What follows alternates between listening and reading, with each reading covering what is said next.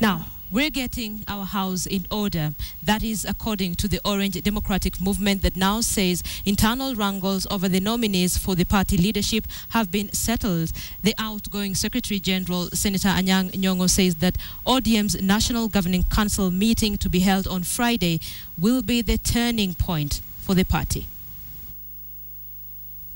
The meeting, which was chaired by the party leader, the Right Honorable Raila Amolo Odinga, saw party members resolve to work together as a family and shelve their earlier differences with a view of building a united front ahead of the next general elections.